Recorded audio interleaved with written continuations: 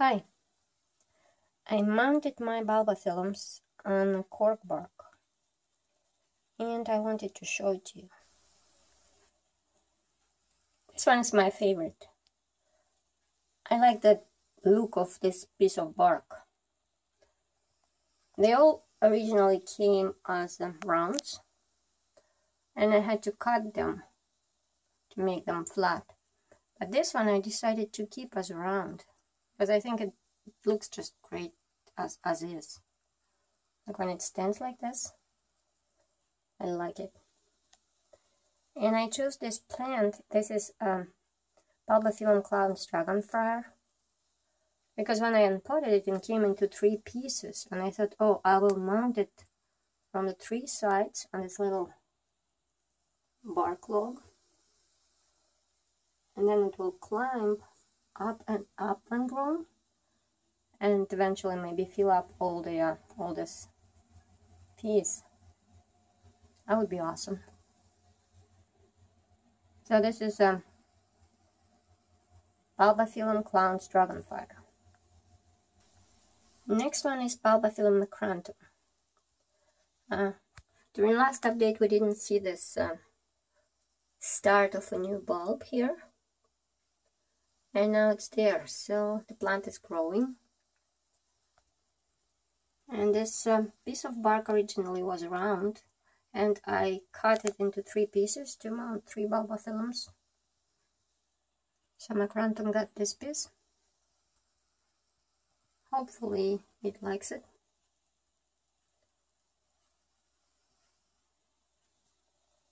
I kept sphagnum around the roots for now. I don't know if it's needed because tank is humid. But just at the beginning, maybe then I will pull it out. I don't know. Just to let the plant adjust itself on the mount. I will keep moss for a while. I think it looks okay. The next one is Bulbophyllum Kalimpong. That's the bulb that I bought from Piping Rock Orchids at the Montreal Orchid Show. In the pot there was 2 pieces of the plant. It came into 2 pieces when I unpotted it, so I decided to mount them both on the same mount because it's the same plant. When it adjusts, I hope it will provide nice display.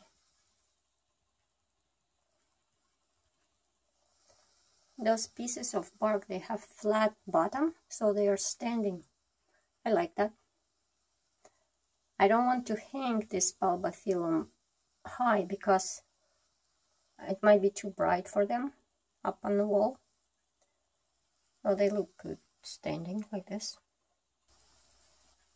And the last one is Bulbophyllum lasiochilum or lasiochilum.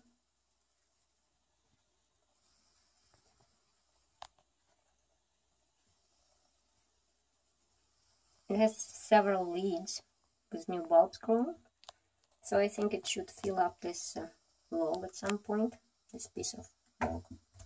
And I could actually hang it, but I decided to keep it just like this down with a seashell at the end, just for, I don't know, I think it looks nice. So those are my mounted bulbophyllums.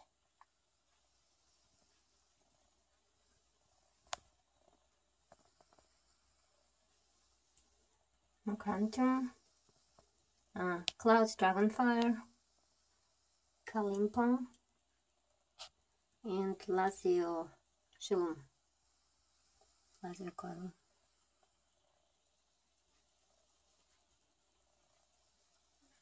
To accommodate them, I had to rearrange my tank. It used to have shelves, and I had the spots on the shelves. But with shelves, those mounts didn't look that nice. Shelves were kind of overpowering the mounts. So I removed the shelves, and I just put plants in groups. Vanilla moved into the corner because she was sticking out too much there in the middle. But the fan moved with her, so she still gets some air movement. I put my Phalaenopsis seedlings into a shaded place here and there, and those are my Vanda seedlings. I finally figured out how they want to grow. They don't want any medium at all in their pots, so they are growing nicely in clay pots with bare roots.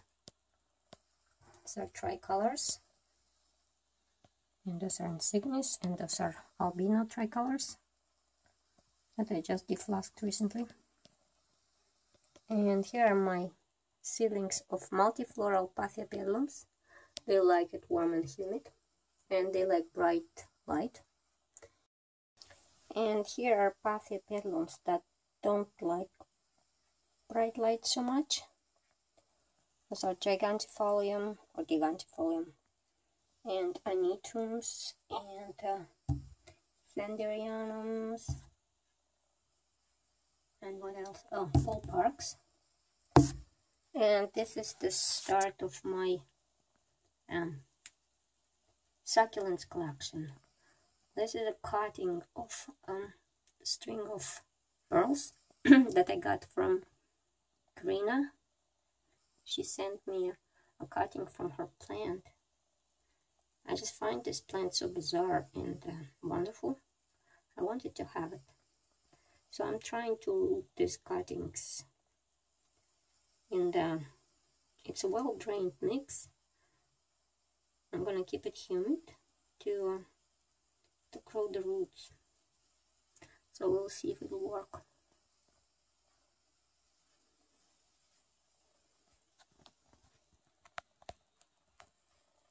And well, that's all for now. I'm planning to buy more bark pieces and mount my Phalaenopsis seedlings and hang them on this wall, and probably on that wall too, where there's not much light, and maybe some Cattleyas to mount and put here. That's in the future. For now, these are my mounts. Thank you for watching. Have a nice day.